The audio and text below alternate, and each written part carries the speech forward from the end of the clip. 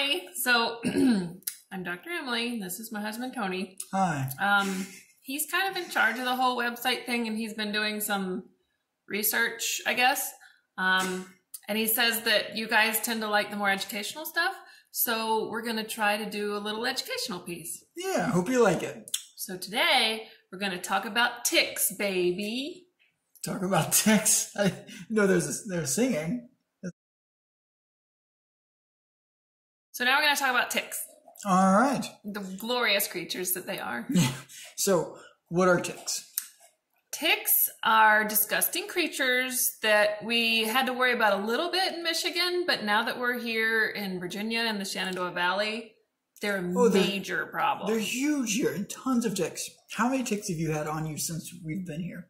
One time I went running, and I swear to God, I didn't touch a single plant that I know of. I stayed right in the center of the trail, and when I got in the car, I had probably like 6 ticks crawling on me. Yeah, it sounds And about I right. flipped out, pulled over, and just like got out of the car and started throwing them off of me. They were awful. Yeah, I've already had 2 attached. I haven't had any attached so far. Oscar had one attached to hit the back of his head. We've been watching that one for a rash, but we haven't seen anything. Oh. So anyway, ticks are these nasty bugs. They're bugs. They're arachnids. They're arachnids. They have 8 legs. They have 8 legs. And they are like blood-sucking parasites. They have to have a blood meal to do all of their transforming, from little egg to nymph to adult, and every step in between. Well, they go to larva first. That's why I said every step in between. Larvae actually only have 6 legs, but they don't tend to bite you. The biters have 8 legs. All right, so there are like hundreds of types of ticks, but what are the most common types? Do you know?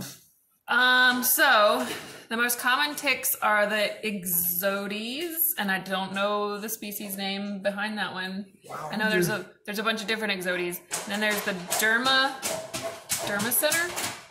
You are going really scientific on this. Then there's the Rhibocephalus. I guess. Sure. So I was going with deer tick. deer. That's the one I was looking Ixodes. for. Oh. Yeah. Deer tick or black-legged tick, brown dog tick, Lone Star tick. Lone Star tick. 3 most common. And I feel like there's another one. Anyway. The longhorned Asian tick. Longhorn Asian tick. That's not made up. Oh, that is a tick. wait, we did the brown dog tick, didn't we? We did. Most common. So anyway, I'm sure someone watching this is going to be itching to tell me we're wrong, but that's as much as we know. Well, those are all common ticks. That's what most people see. That's what we deal with the most. So yeah, with these little ticks, they like to climb up on little blades of grass and stick out their front little legs and reach out for you, trying to give you a really gross hug. Yeah, it's wonderful. And they don't jump.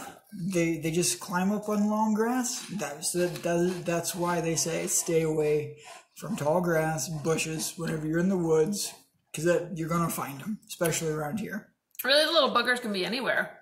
I left my sweater on the grass the short grass, the other day while I was weeding and I got hot. And the next day when I put my jacket on, I had ticks crawling on me. The jacket had just been sitting in the grass, the short grass. Do you know why? Because I left my sweater on the ground? And they have these like the little organs.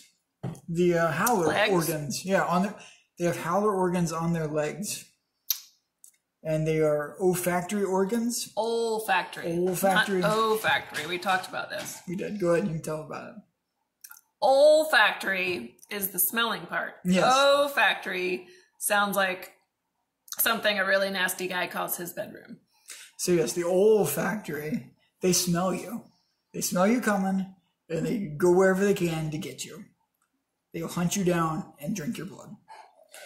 All right.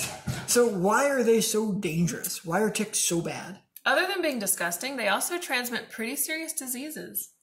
Like what? Lyme disease is the big one around here. Deer tick. And Lyme disease causes arthritis, lethargy. It can also cause a really serious disease called nephritis, when the kidneys are affected and can fail. That's more rare, but most of the time you'll see lethargy, fever, limping. They call it a shifting leg lameness because basically all the joints are affected and the dog or person seems to be painful in one joint and another. And anyway. And Lyme disease, people can get it. Dogs can get it. It's just not your dog. But people can't get it from dogs. Oh, no, they get it from ticks. Yeah. I'm just saying, like, if your dog has Lyme disease and he licks you, you're not going to get it. You're not going to get it that way, no. The other ticks are known for other diseases, but... Rocky Mountain spotted fever, anaplasma, Ehrlichia.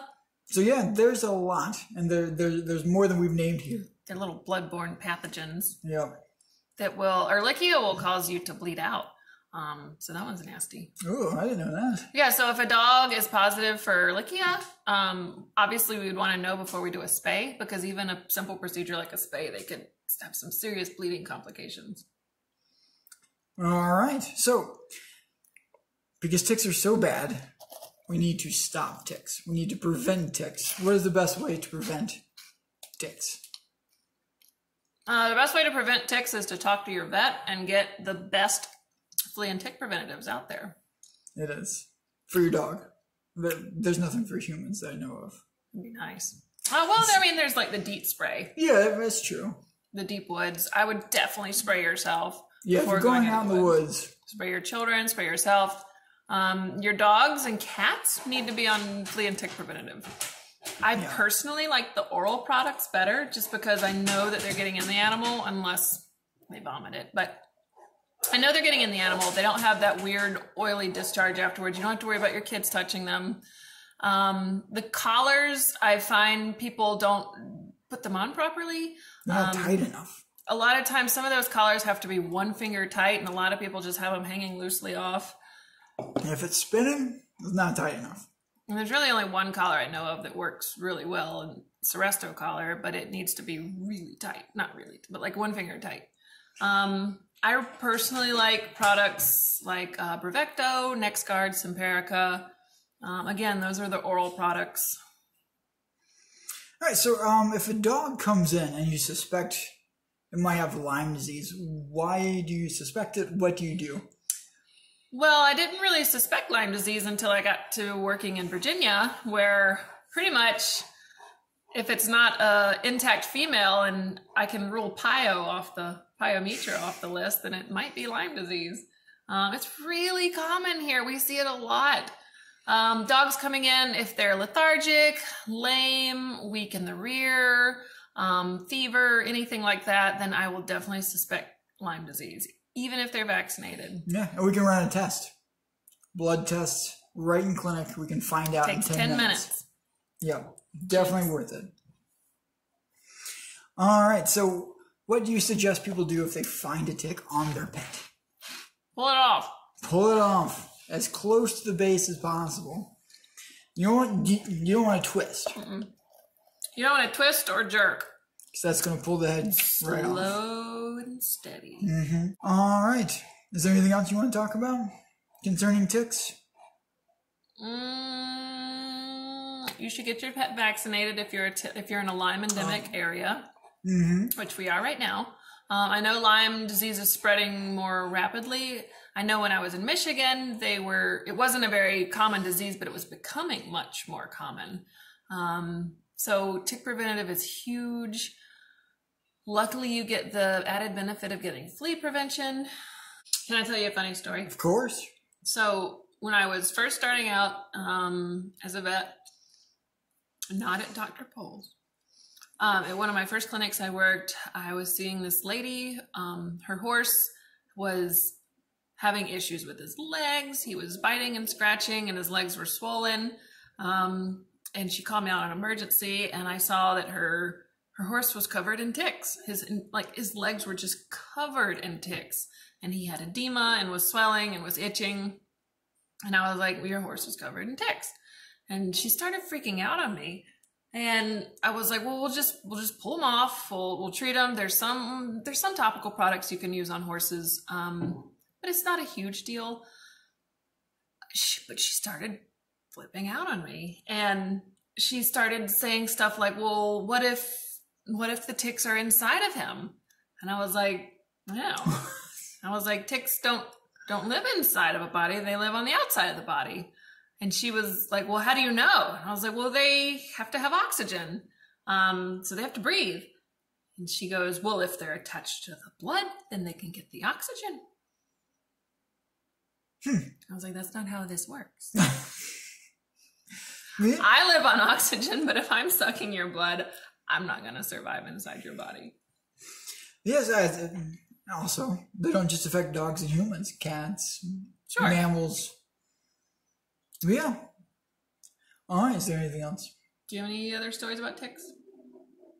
No. All 5 of us have had ticks since we've been here. Ticks are awful. Treat your dogs. There are so many preventatives. Wait. There's so many good preventatives. There we go. All right. Thanks for watching. Thanks. Let us know. Give us some feedback on what you want us to talk about. Sure, yeah, of course. All right. Thanks. Bye. Bye.